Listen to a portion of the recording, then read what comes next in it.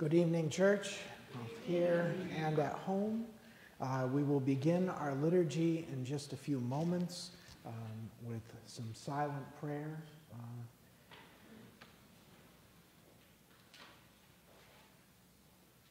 This is the most difficult and solemn day in our church year as we contemplate the great passion of Christ. And I thank you all for offering your prayers.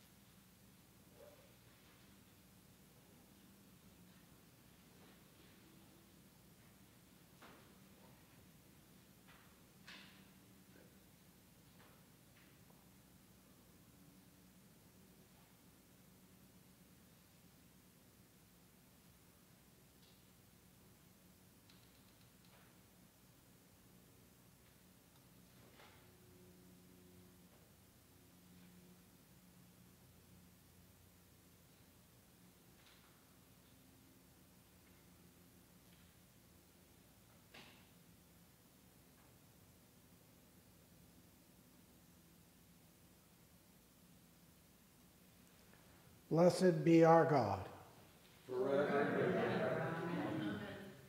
Almighty God, we pray you graciously to behold this your family, for whom our Lord Jesus Christ was willing to be betrayed and given into the hands of sinners, and to suffer death upon the cross, who now lives and reigns with you and the Holy Spirit, one God, forever and ever. Amen.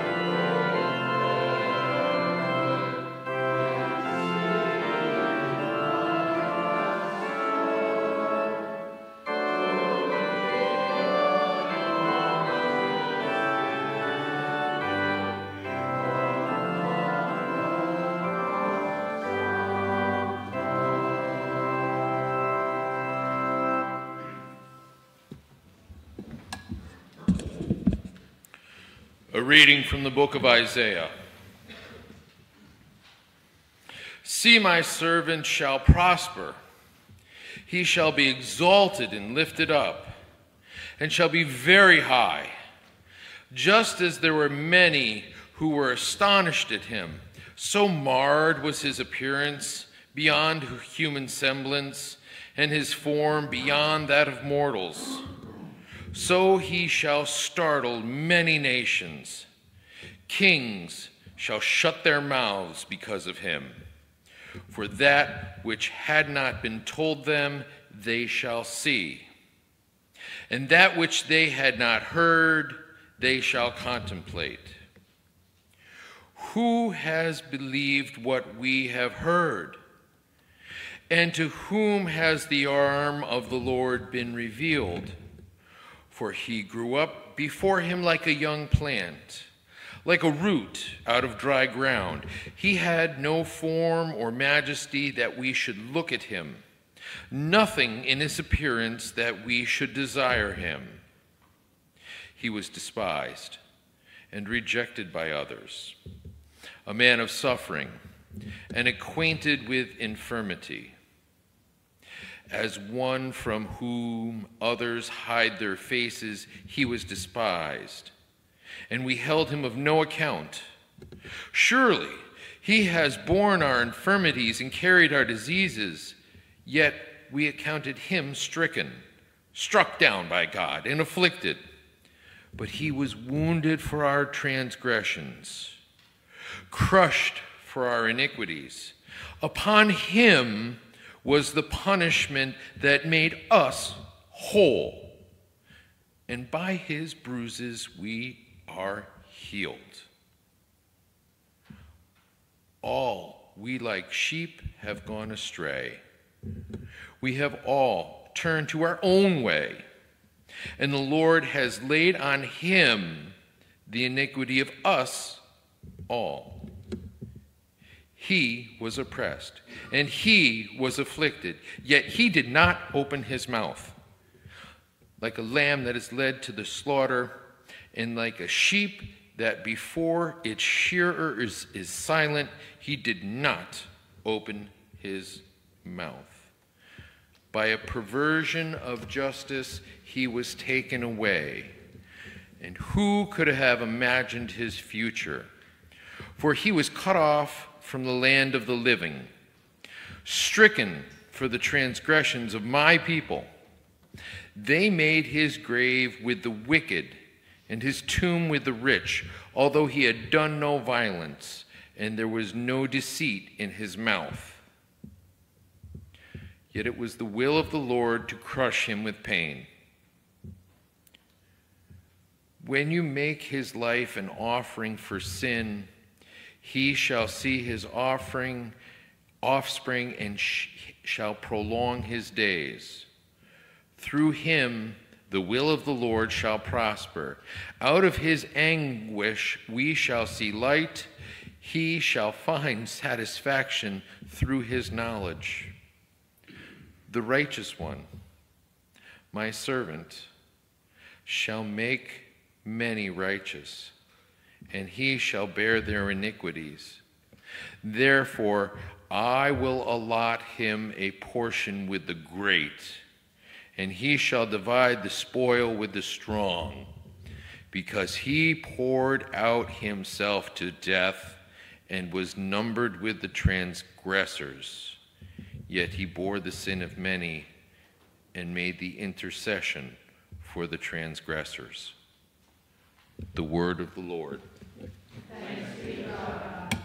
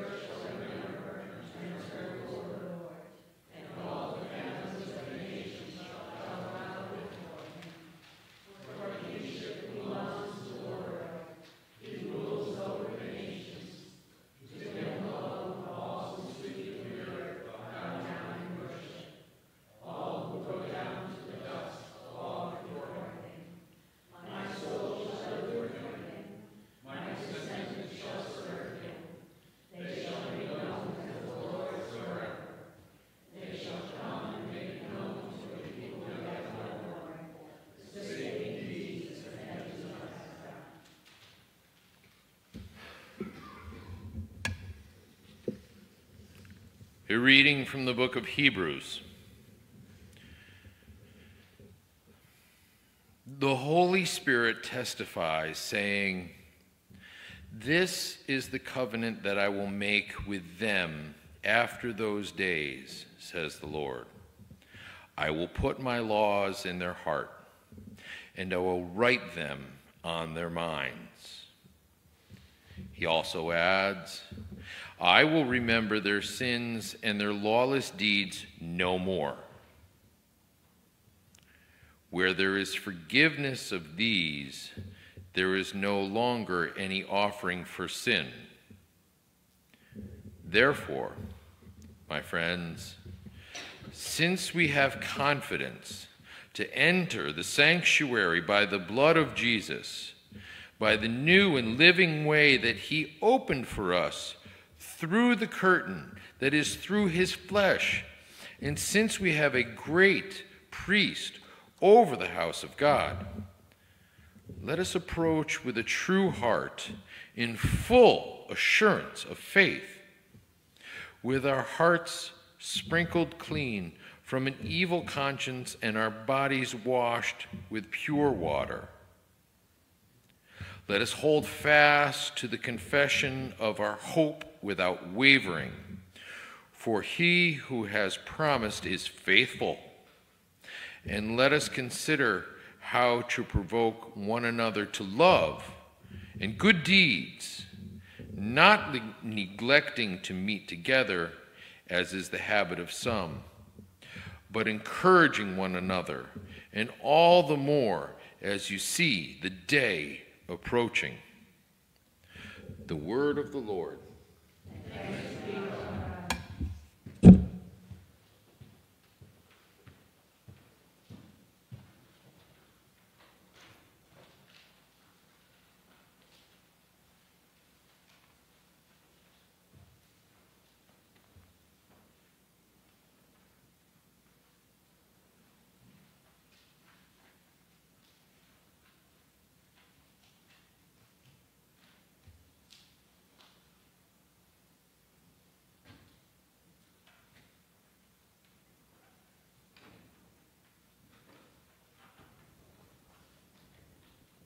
The Passion of our Lord Jesus Christ according to John. Jesus went out with his disciples across the Kidron Valley to a place where there was a garden, which he and his disciples entered.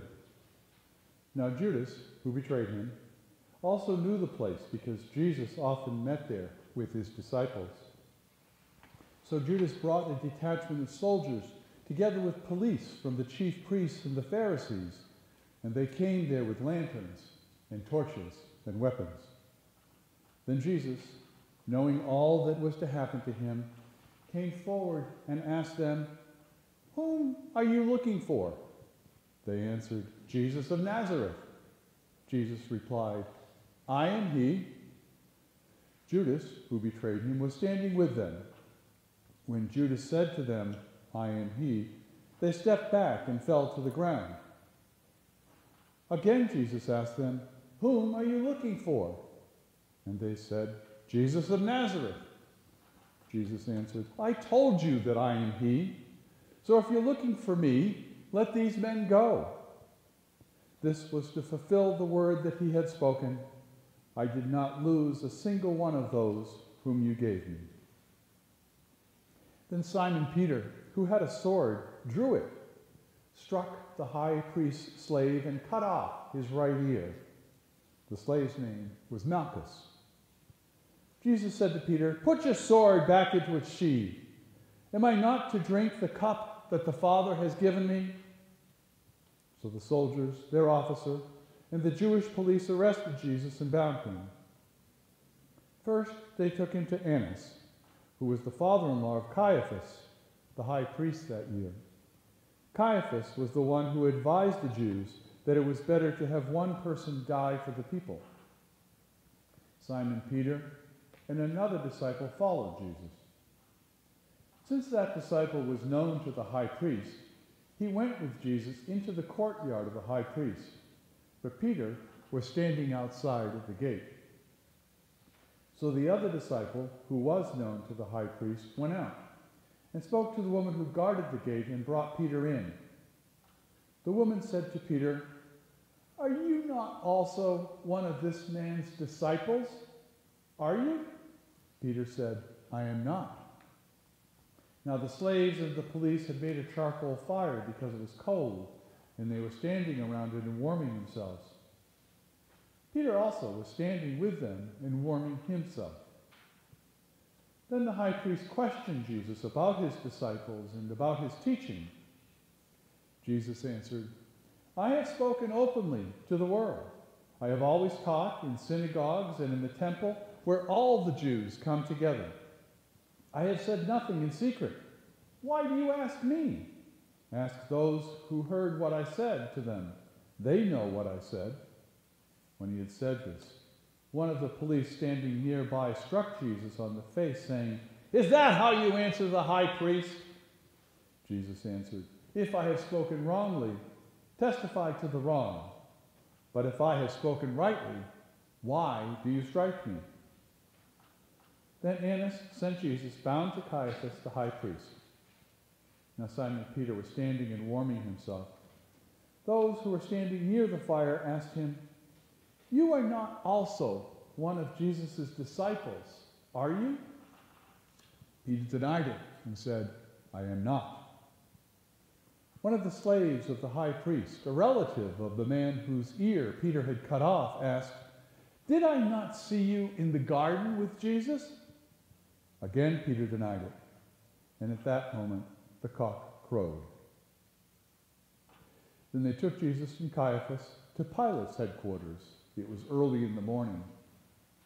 They themselves did not enter the headquarters so as to avoid ritual defilement and to be able to eat the Passover. So Pilate went out to them and said, "What accusation do you bring against this man?" They answered, "If this man were not a criminal, we would not have handed him over to you." Pilate said to them, "Take him yourselves and judge him according to your law." The Jews replied, "We are not permitted to put anyone to death." This was to fulfill what Jesus had said when he indicated the kind of death he was to die.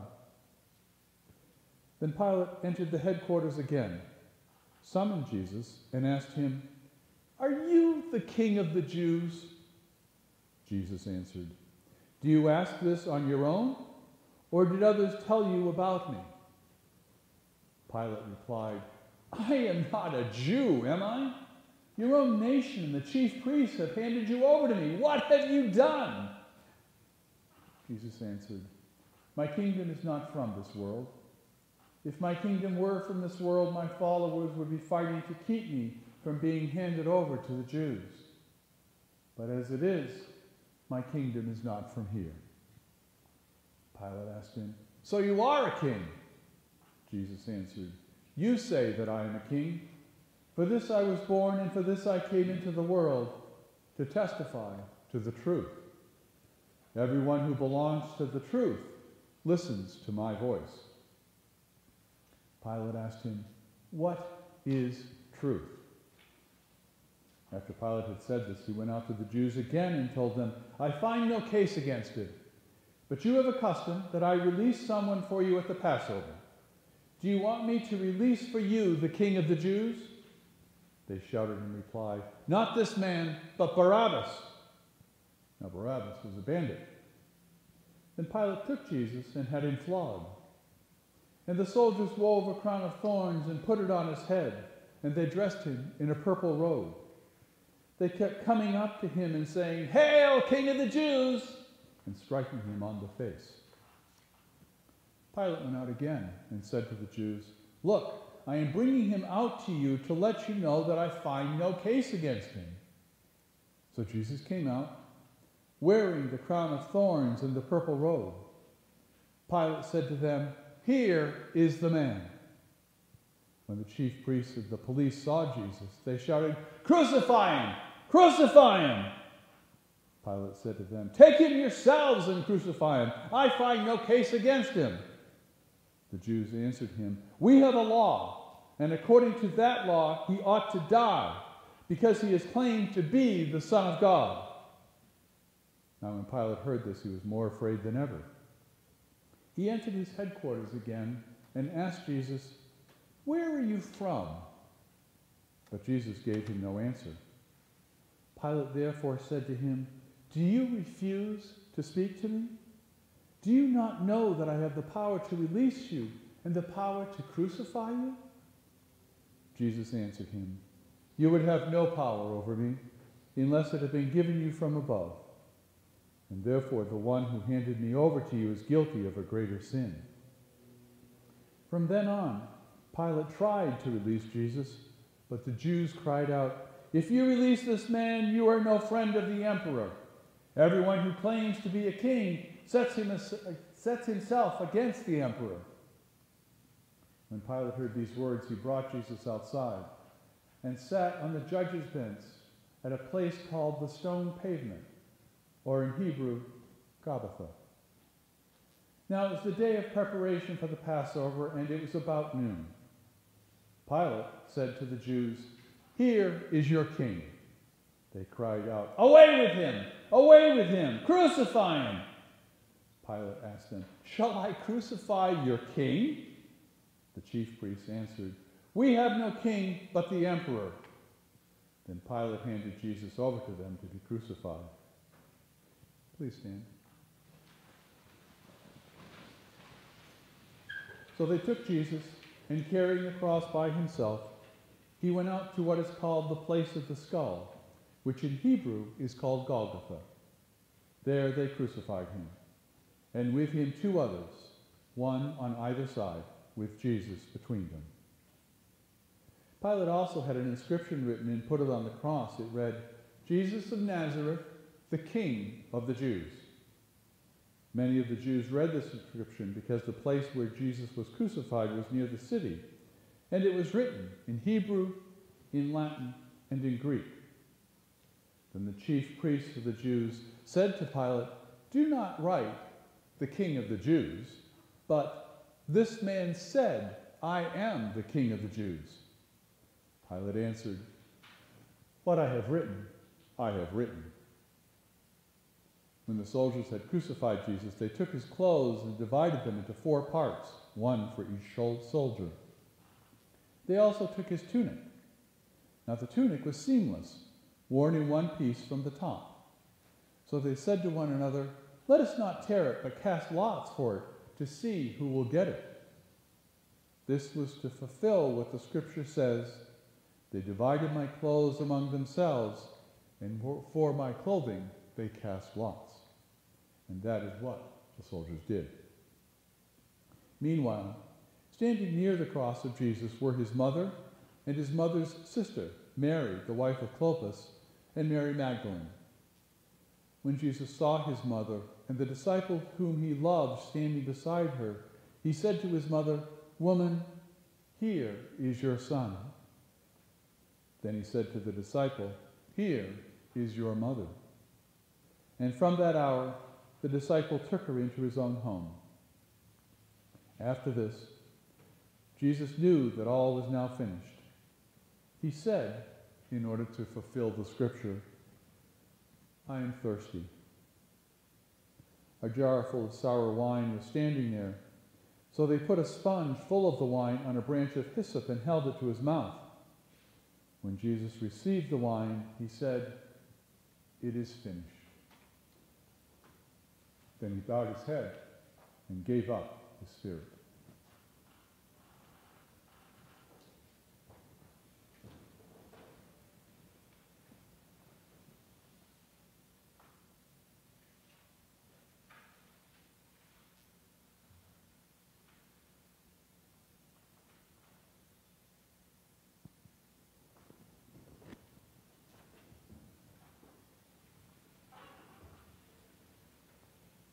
Since it was the day of preparation, the Jews did not want the bodies left on the cross during the Sabbath, especially because that Sabbath was a day of great solemnity. So they asked Pilate to have the legs of the crucified men broken and the bodies removed. Then the soldiers came and broke the legs of the first and of the other who had been crucified with him. But when they came to Jesus and saw that he was already dead, they did not break his legs. Instead, one of the soldiers pierced his side with a spear, and at once blood and water came out. He who saw this has testified, so that you also may believe. His testimony is true, and he knows that he tells the truth. These things occurred so that the scripture might be fulfilled. None of his bones shall be broken. And again, another passage of scripture says, they will look upon the one whom they have pierced. After these things, Joseph of Arimathea, who was a disciple of Jews, though a secret one because of his fear of the Jews, asked Pilate to let him take away the body of Jesus. Pilate gave him permission, and so he came and removed his body. Nicodemus, who had at first come to Jesus by night, also came, bringing a mixture of myrrh and aloes, weighing about 100 pounds. They took the body of Jesus and wrapped it with the spices in linen cloths, according to the burial custom of the Jews. Now there was a garden in the place where he was crucified, and in the garden there was a new tomb in which no one had ever been laid. And so, because it was the Jewish day of preparation, and the tomb was nearby, they laid Jesus there.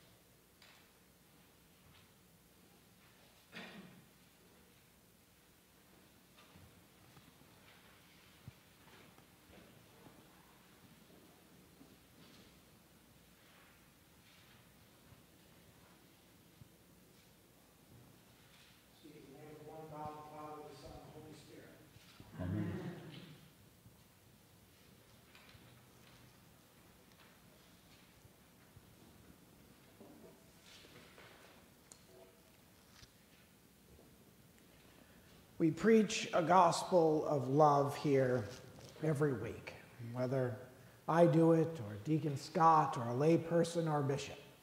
We hear about God's love. We also hear about the people of God and the way that they express their love and live up to the challenges of our lives. We hear stories about Mary and Joseph saying yes to God's crazy plan that Jesus, the Son of God, would be born to this virgin and this older man who suddenly found himself in such an important role. We hear stories about Peter, Andrew, James, and John who just leave their nets and follow Jesus, hearing the call of God. We hear stories of a loving woman anointing the feet of Jesus, meeting God's call to love by kneeling down and ministering to him.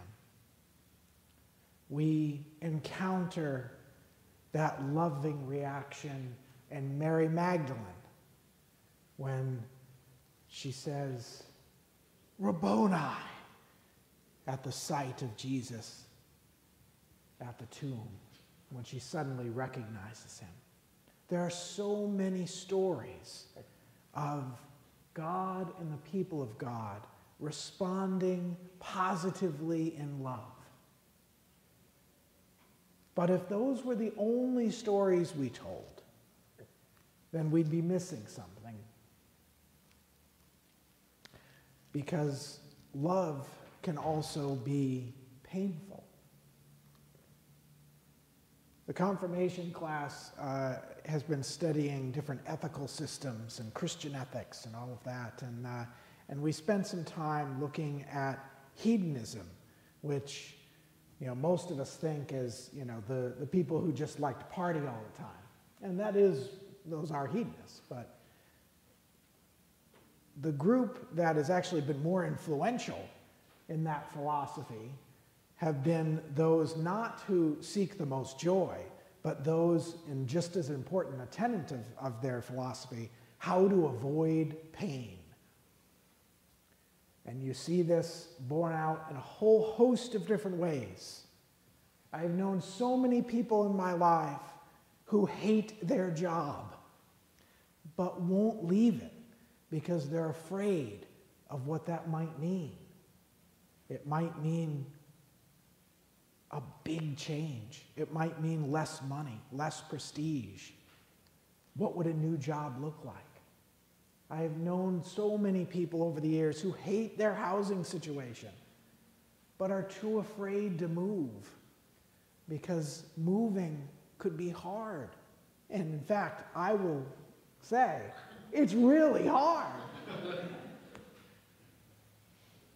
I've known so many people who feel lonely and want to have a connection with someone else, but they're afraid that they could get hurt again, and they'd rather not put themselves out there.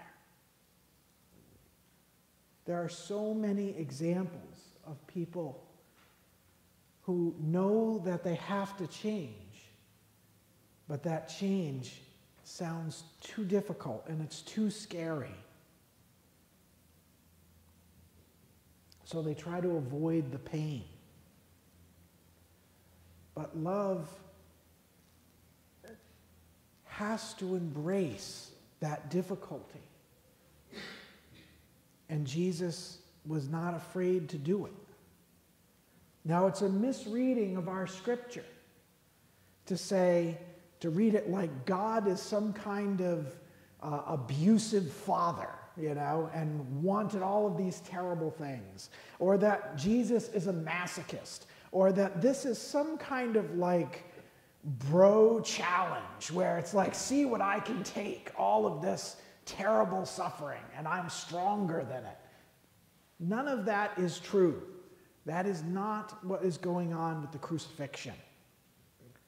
Jesus is love, and he did everything in his power to show that love.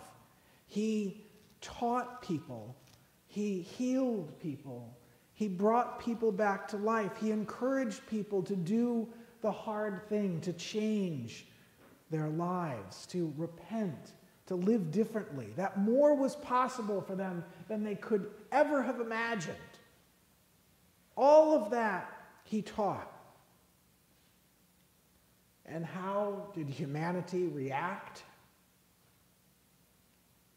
With mistrust, with threats, with plots, and with violence. Jesus is the suffering servant. These suffering servant songs were written by the prophet Isaiah hundreds of years earlier. And they were written about Israel. But Jesus here is stepping in, representing Israel and the people of God. So it's both about a community and about an individual. Isaiah writes, "He had no form or majesty that we should look at him, nothing in his appearance that we should desire him. He was despised and rejected by others, a man of suffering and acquainted with infirmity. And as one from whom others hide their faces, he was despised, and we held him of no account. For the love that he gave, he was persecuted, tortured, and crucified.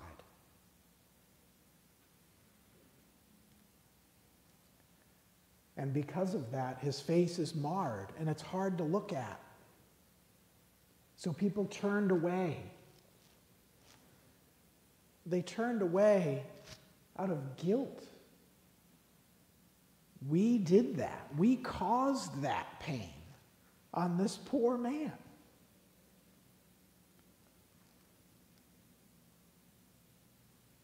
Jesus could have made a big show of the trial, if you want to call it that we heard about just a few minutes ago. He could have humiliated Pilate by his wisdom and erudition that we had seen many times in the scriptures. And others had done it. There's probably not a person who was a college freshman who did not read the great Apology of Socrates. And Socrates, when he was accused of some of those same things that Jesus was, gave a passionate speech and questioned those who were bringing these charges against them. But Jesus did not do that. Isaiah writes, he was oppressed and he was afflicted, yet he did not open his mouth. Like a lamb that is led to the slaughter, and like a sheep that before its shears is silent, so he did not open his mouth. By a perversion of justice, he was taken away. Who could have imagined his future? For he was cut off from the land of the living, stricken for the transgressions of my people. They made his grave with the wicked and his tomb with the rich, although he had done no violence and there was no deceit in his mouth.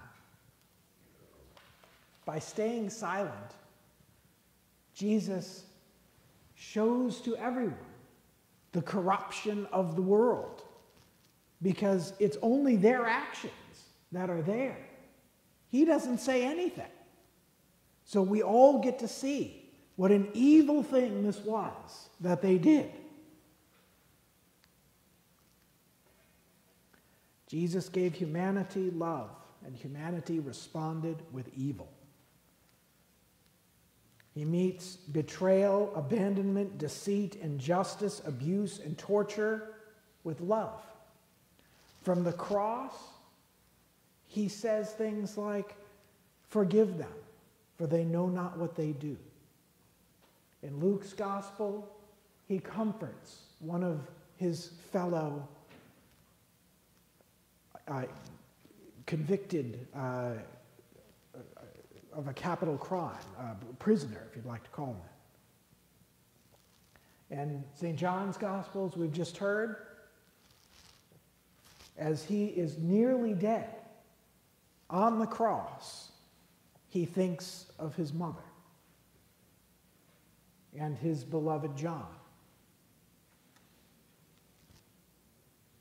Even then, he's thinking of others and loving. Humanity gave everything that it had to try to smother him out, to try to change who Jesus was. And he didn't. They couldn't take that away. And we shouldn't be surprised, because at the beginning of John's Gospel, we hear that Jesus is the light, and the darkness could not overcome it. So not being able to change Jesus and get him to meet hatred for their hatred and evil for their evil, they kill him. Though, as we know, that does not extinguish the light.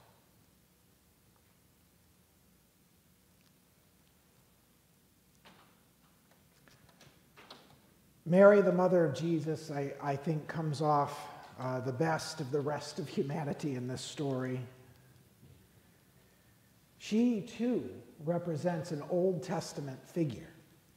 She represents the daughter of Zion from the book of Lamentations.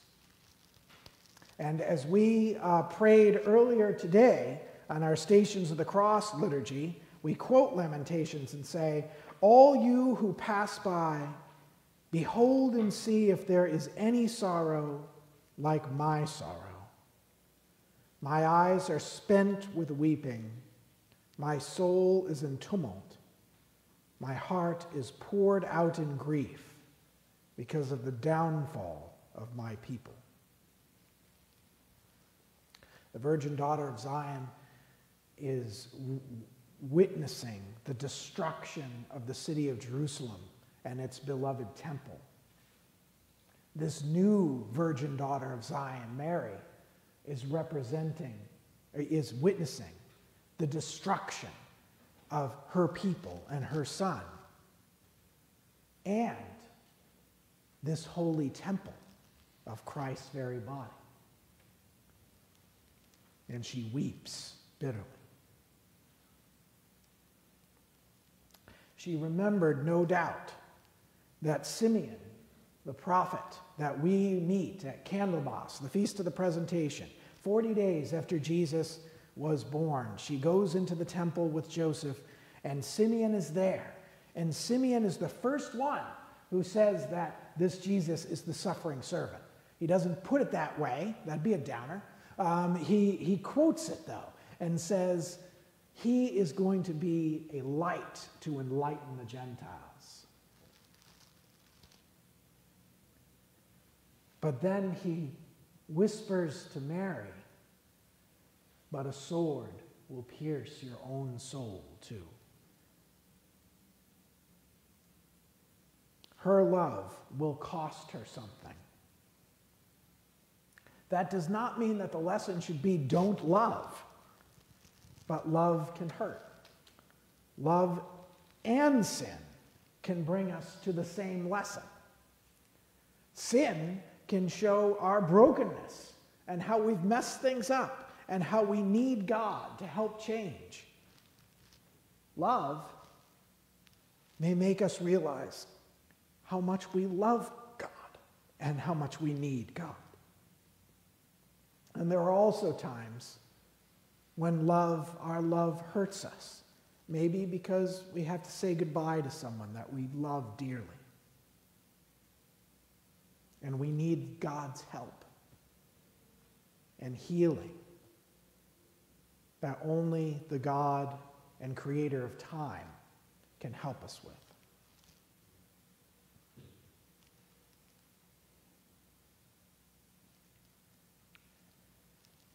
God always gets the last word. And a funny thing about God being outside of time, sometimes he gets the last word first. The beginning of this song of the suffering servant reads, "See, my servant shall prosper.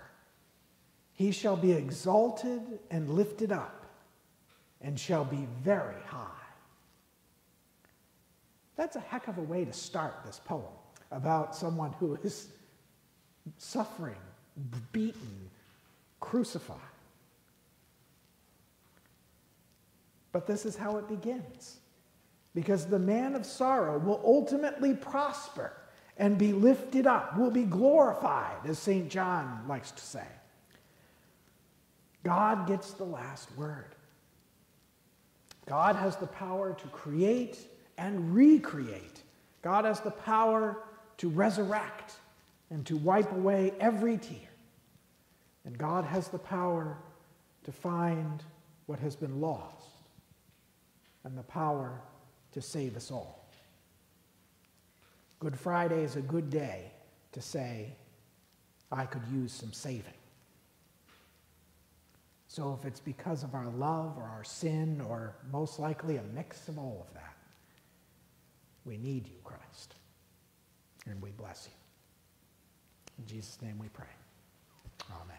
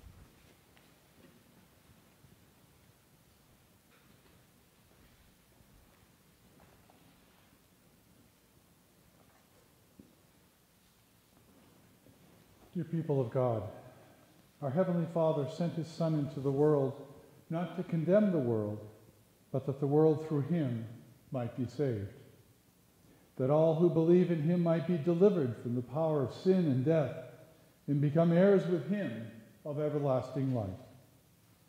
We pray, therefore, for people everywhere according to their needs.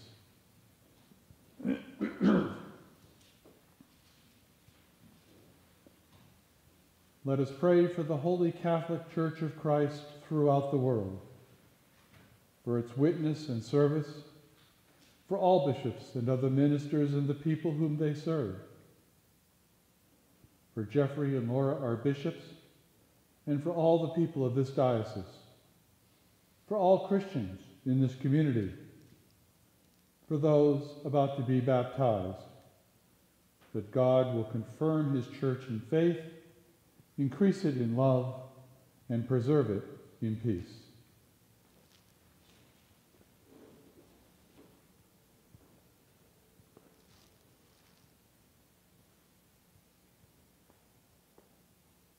Almighty and everlasting God, by whose Spirit the whole body of your faithful people is governed and sanctified, receive our supplications and prayers which we offer before you for all members of your holy church, that in their vocation and ministry they may truly and devoutly serve you, through our Lord and Savior Jesus Christ. Amen. Amen.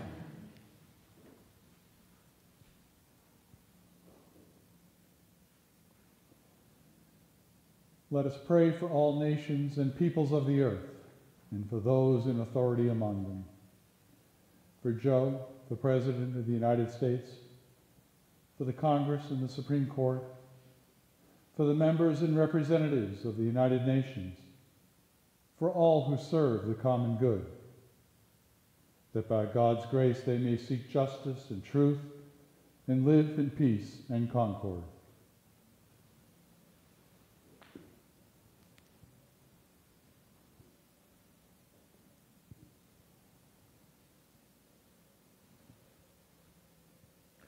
Almighty God, kindle, we pray, in every heart the true love of peace, and guide with your wisdom those who take counsel for the nations of the earth, that in tranquility your dominion may increase, until the earth is filled with the knowledge of your love. Through Jesus Christ our Lord. Amen.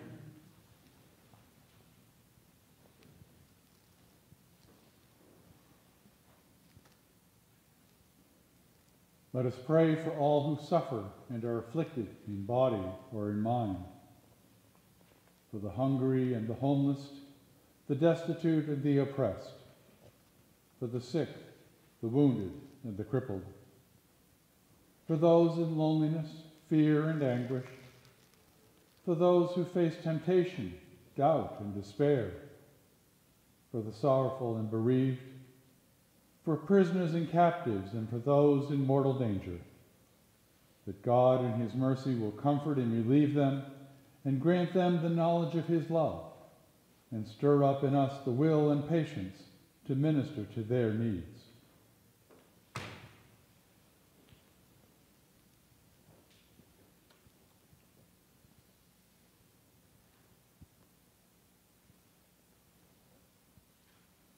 Gracious God, the comfort of all who sorrow, the strength of all who suffer, let the cry of those in misery and need come to you, that they may find your mercy present with them in all their afflictions. And give us, we pray, the strength to serve them for the sake of him who suffered for us, your Son, Jesus Christ our Lord. Amen. Amen.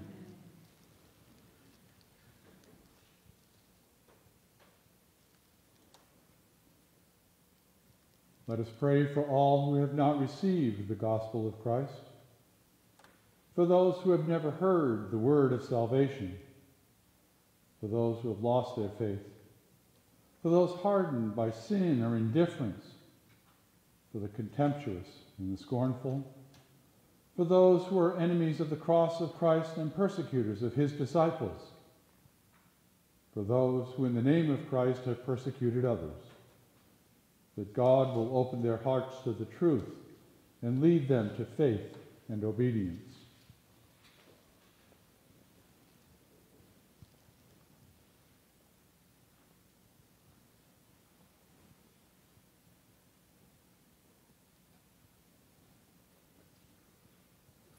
Merciful God, creator of all the peoples of the earth and lover of souls, have compassion on all who do not know you as you are revealed in your Son, Jesus Christ. Let your gospel be preached with grace and power to those who have not heard it. Turn the hearts of those who resist it, and bring home to your fold those who have gone astray, that there may be one flock under one shepherd, Jesus Christ our Lord. Amen.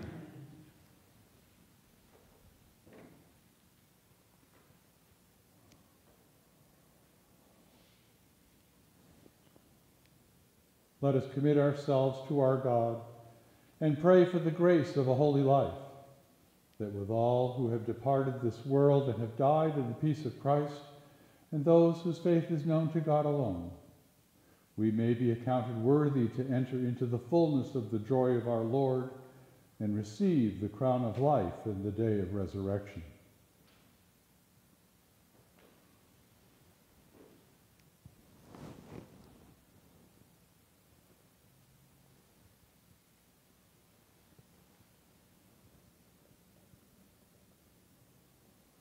O God of unchangeable power and eternal light, look favorably on your whole church, that wonderful and sacred mystery. By the effectual working of your providence, carry out in tranquility the plan of salvation. Let the whole world see and know that things which were cast down are being raised up, and things which had grown old are being made new, and that all things are being brought to their perfection by him through whom all things were made, your Son, Jesus Christ our Lord, who lives and reigns with you in the unity of the Holy Spirit, one God, forever and ever. Amen.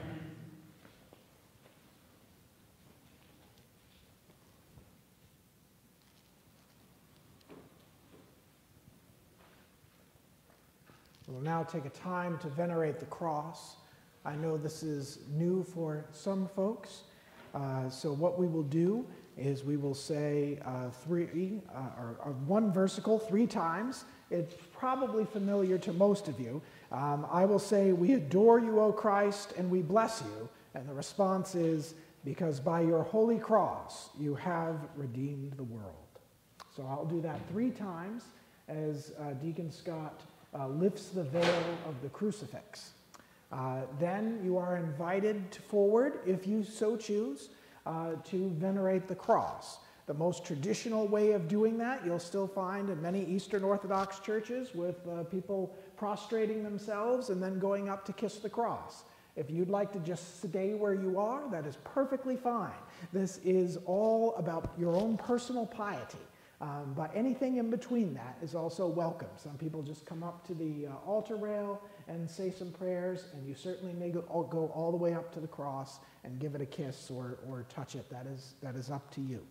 And today, our wonderful choir is going to be singing during the first part of that veneration.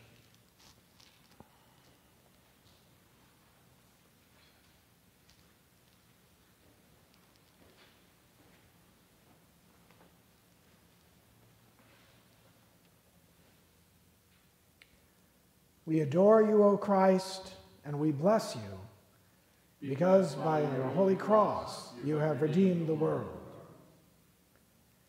We adore you, O Christ, and we bless you, because by your holy cross you have redeemed the world.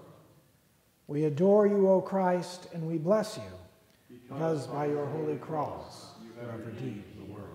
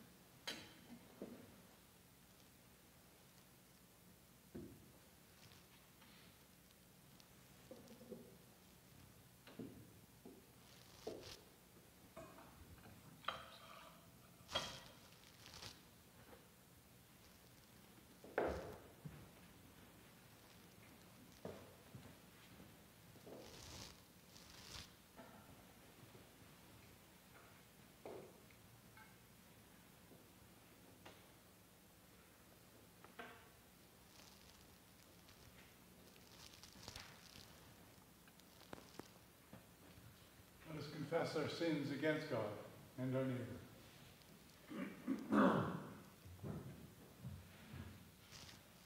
Most merciful God, we confess that we have sinned against you in thought, word, and deed, by what we have done and by what we have left undone. We have not loved you with our whole heart. We have not loved our neighbors as ourselves. We are truly sorry and we humbly repent. For the sake of your Son, Jesus Christ, have mercy on us and forgive us, that we may delight in your will and walk in your ways, to the glory of your name. Amen. Almighty God, have mercy upon you, forgive you all your sins through our Lord Jesus Christ, strengthen you in all goodness, and by the power of the Holy Spirit, keep you in eternal life. Amen. Amen. Let us pray in the words that our Savior taught us. Our Father, who art in heaven, hallowed be thy name. Thy kingdom come, thy will be done, on earth as it is in heaven. Give us this day our daily bread, and forgive us our trespasses, as we forgive those who trespass against us. And lead us not into temptation, but deliver us from evil. For thine is the kingdom, and the power, and the glory, forever and ever. Amen.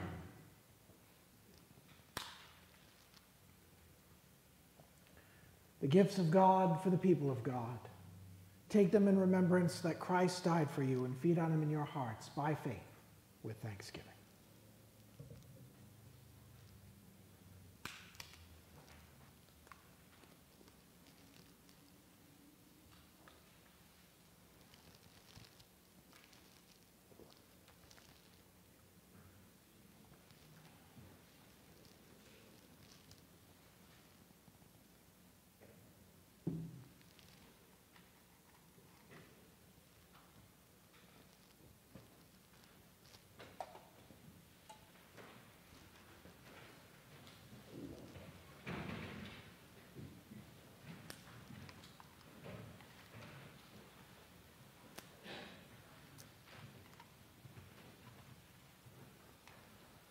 Body of Christ, keep you in everlasting life.